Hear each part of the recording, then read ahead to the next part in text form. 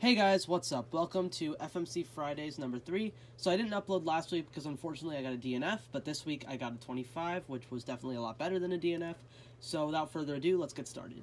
So I started by doing EO on the green-blue axis, and I noticed the bad edges were here, here, here, here, here, here, here, and here. So I just did F on normal, and that reduces it to 4 bad edges. And I looked and I tried to find some other EOs, but I didn't end up finding anything too great, so I switched. Okay, so here we are on inverse, and my bad edges are here, here, here, and here.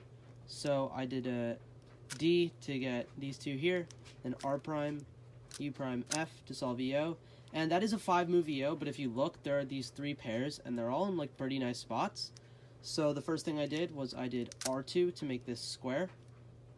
And then I noticed that you could do D prime L2 to make an 8-move 1x2x3, but you could do D prime and then L, D, L, and that makes a 1x2x3 and a square in 10 moves, which isn't the best, but then what I did was this. So I did U to solve this 2x2x2, and then R prime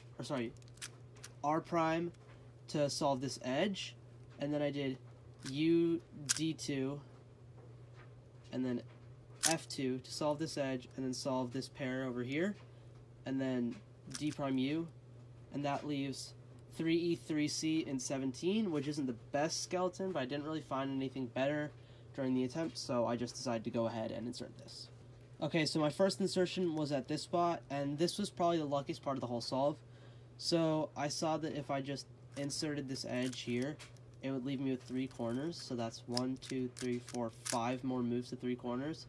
But that last move of the insertion is a D2, which cancels 2 moves with the moves after it, which leaves 3C in 20 moves, because that was a 5-move insertion that canceled 2. So that's pretty lucky for 3E, 3C, especially considering my luck with 3E, 3C isn't usually the best, so I was pretty happy with this.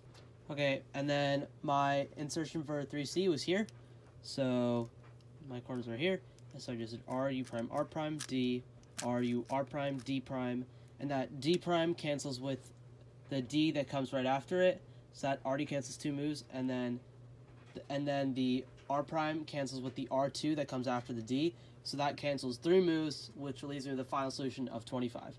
Pretty happy with the 25, even though the insertions are really, really lucky, but, you know, I'll take it. It's a 25.